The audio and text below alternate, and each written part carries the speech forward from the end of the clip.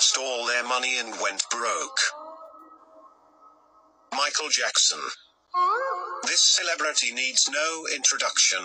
He is the king of pop and an icon for an entire generation and generations to come. He is none other than Michael Jackson. He was named the most lucrative celebrity for 7 years in a row, which means that his name was making millions of dollars of profit every single year after his demise.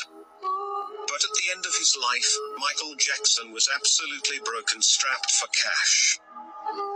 It all started in 1993 when he was accused of molesting a 13-year-old boy called Jordan Chandler. These accusations broke the king of pop in every way possible, spiritually, emotionally, psychologically, and also financially and legally to pay off the Chandler family in a legal settlement. He took a $30 million loan and he also couldn't perform anymore because of his rapidly declining health. Nicolas Cage. We all know him for his tortured hero roles that he magnificently played for decades. Nicolas Cage is arguably one of the best male Hollywood actors of this and last century. Did you know that he went completely broke at a point in his career? He once said that during the course of his entire acting career he paid over $70 million in taxes, but that wasn't enough for the IRS. Because of a change in some legal issues, the IRS asked for an extra $14 million, and that is when the troubles started. The all-time celebrity whose net worth was once $150 million was now struggling to pay a cool $14 million.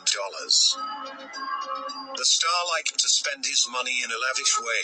He bought not one but two medieval castles in Europe, countless sports cars, expensive watches, boats, and many other properties all over the United States.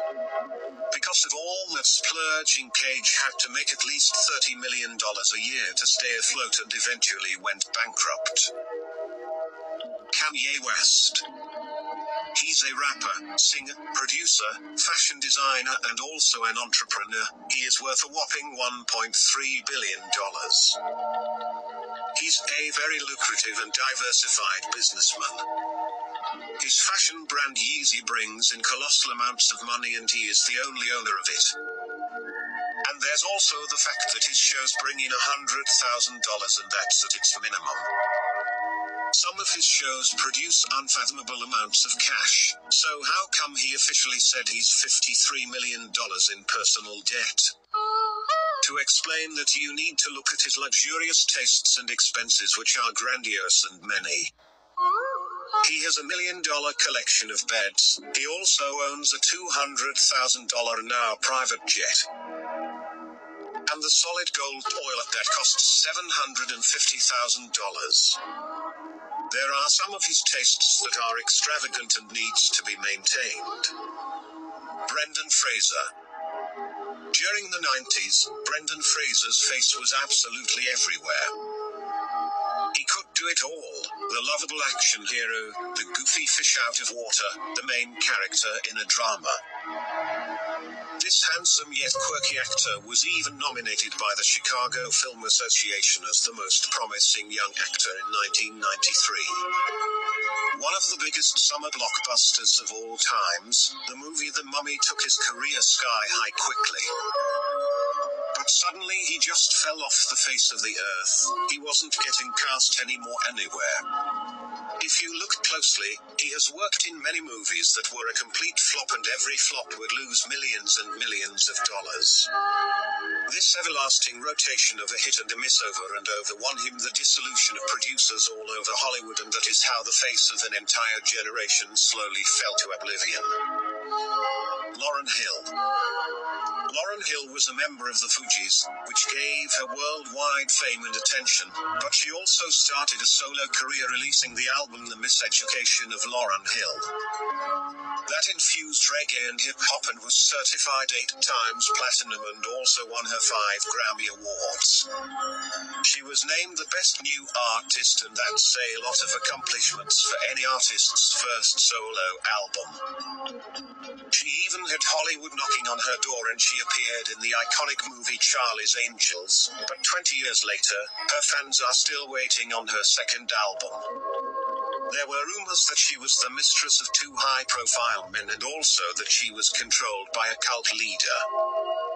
The reality is that she didn't deal with fame and celebrity very well. Her image took a very big blow in the eyes of her fans. The family drama and turmoil exhausted her, making her not want to be a public figure anymore. So she slowly backed down from fame and success, and she became a stay-at-home mother to her son, Johnny Depp. He is the beloved Captain Jack Sparrow in the franchise The Pirates of the Caribbean, and also Willy Wonka in the movie Charlie and the Chocolate Factory.